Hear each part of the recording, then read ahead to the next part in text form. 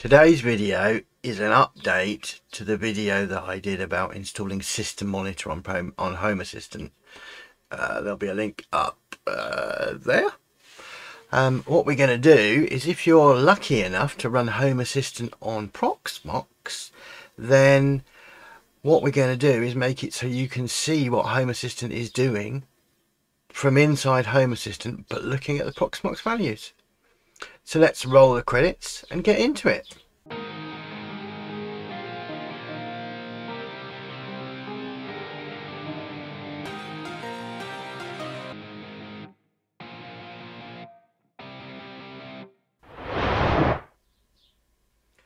Okay, so before we get anywhere near Home Assistant, we've got to go to Proxmox and create a user that Home Assistant can talk to.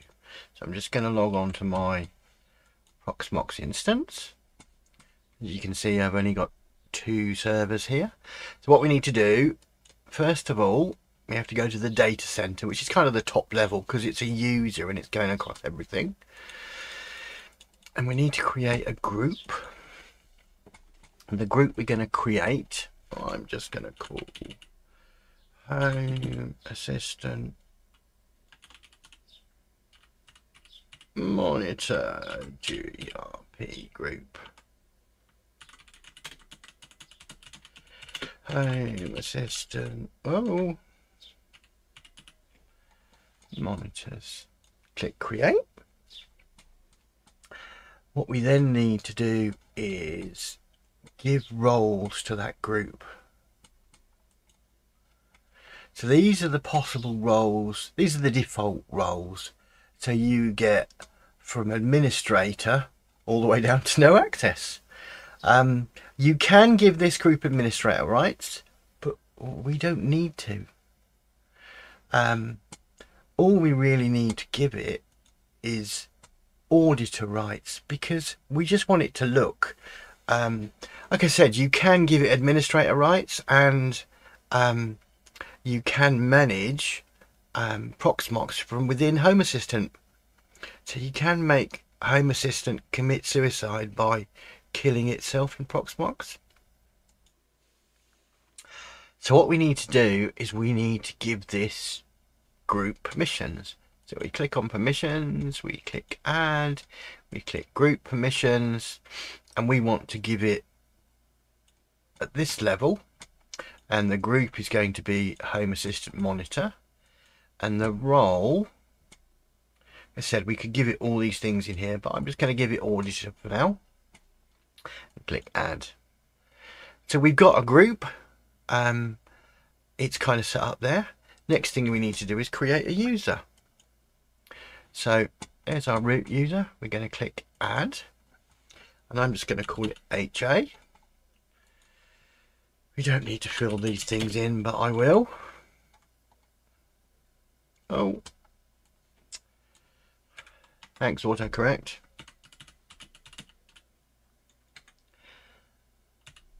Home Assistant. Home Assistant user, and it needs to be in the monitor group. We click add. Okay, so we've got that user created. So the last thing we need to do is create a token that we can log on with. So instead of using username and password, we're going to create a token. So in permissions, we go tokens, we say add a new token. The user is going to be my HA user, and we're going to call the token ID Home Assistant.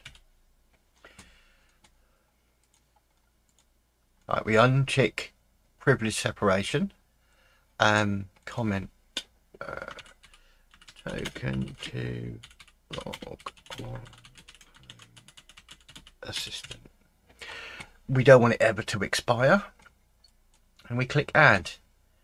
Right, really important, this value, once you close this, you are never ever going to see it again. So I'm going over to Notepad I've got over here, and I've copied it and I've pasted it. Once this is gone, it's gone. We can't see it again. Okay, so we'll click close on that, and we got our token set up. So that's the kind of majority of work we have to do in Proxmox.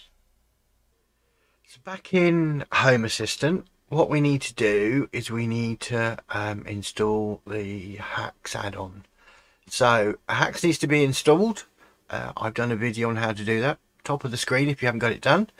So in Hacs, it's a custom repository. So we've got to go up here. We've got to go custom repositories. Now I've got the link and I'll put it into the description for you. It's linking to things on GitHub. So that's the repository, and it's an integration, and we click add.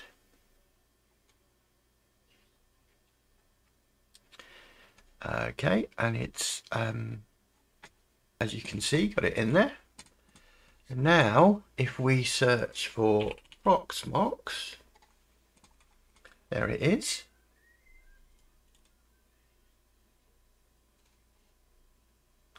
Okay, these are all the things you want to do. So we want to download it. You can go back in versions and all sorts of things, but we're just going to download it.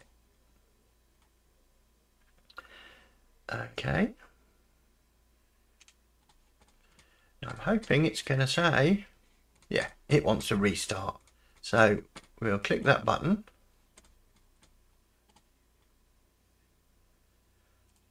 Click submit. And it will restart Home Assistant.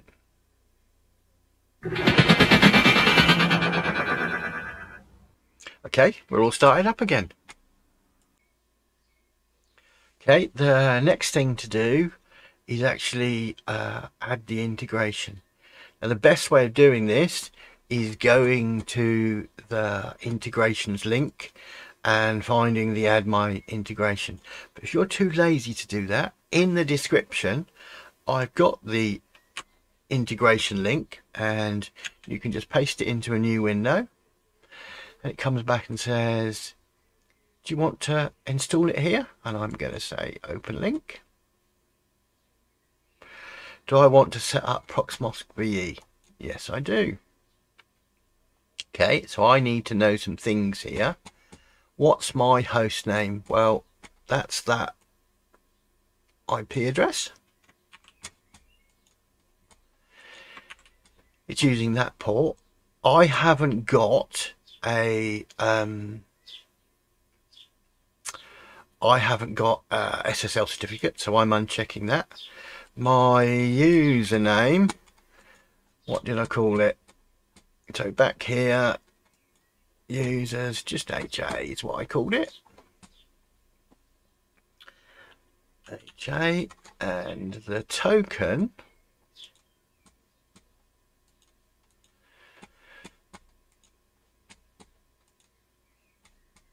I called HA as well. No, I didn't.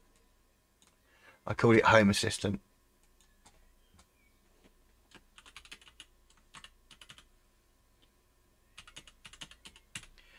Okay, the token value is that important number that I warned you that you really need to not lose. So I've got it on my notepad over here. Pasting it in and click submit. If all's going well, it'll work.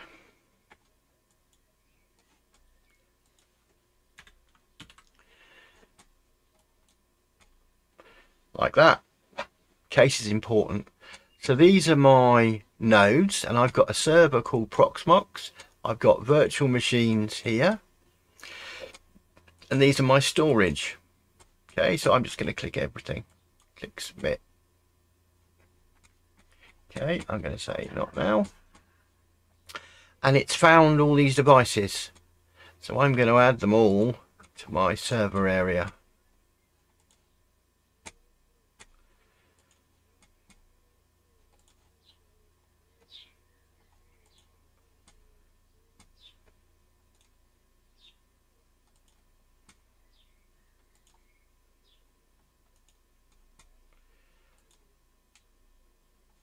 and click finish.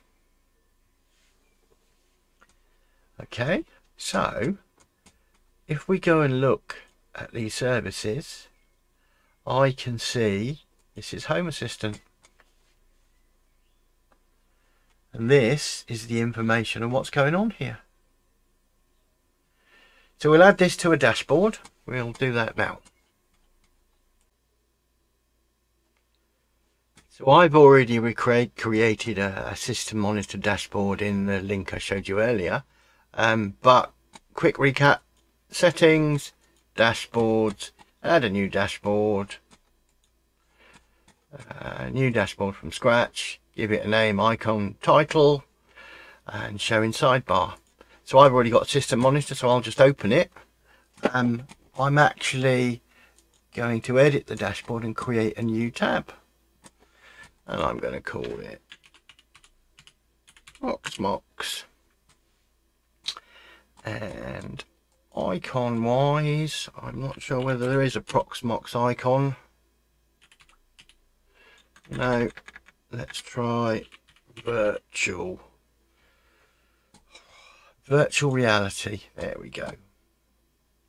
Click save. So I've got a virtual reality set up now. We'll just quick done on that. Okay, and I want to add these all in one big block. So if we go into settings, devices and services, find Proxmox, and I want to look at Home Assistant. Okay, and I've got all these, so I'm going to click add to dashboard. I want to add it to system monitor in my Proxmox tab. Click next. I think that's all okay. Click add to dashboard. So we've added the server. It's probably a good idea to add the node in as well, which is kind of the top level of things. So again, add to dashboard, system monitor, Proxmox next, add to dashboard. Okay, and we are in. So if I now go back to system monitor, virtual reality, it's not done a very good job here, but I've got the node and the Home Assistant settings. We just quickly tidy this up. Will it let me drag? Sometimes it does, sometimes it doesn't.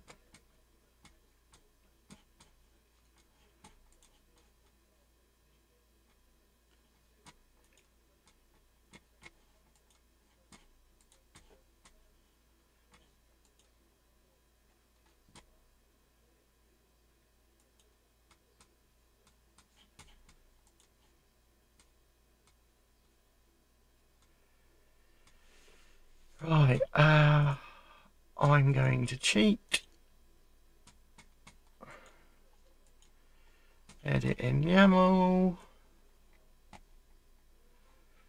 Pick all of this. Copy it. Cancel. Go up here.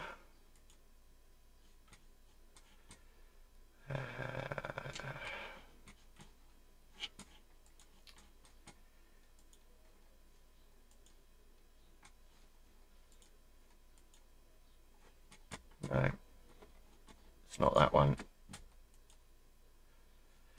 I want a grid card.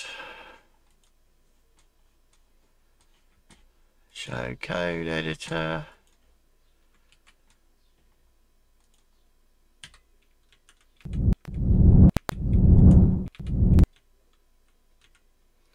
Make sure I got the format right.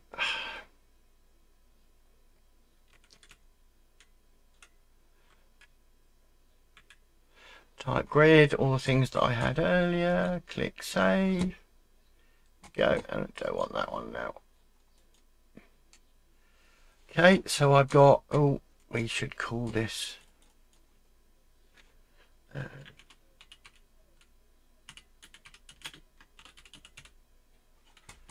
Proxmox host. So this is the host. This is Home Assistant. I could add badges to check the disk space and the processor time, but I've done that in the system monitor. So have a look at that and try and add your own. Okay, so that's it for today. Thanks for watching. You now should be able to monitor your Home Assistant setup with System Monitor, and if you've got Proxmox, you've got something there. If you could like and subscribe, that would be great, and I'll see you on the next one. Unless you want to watch these two.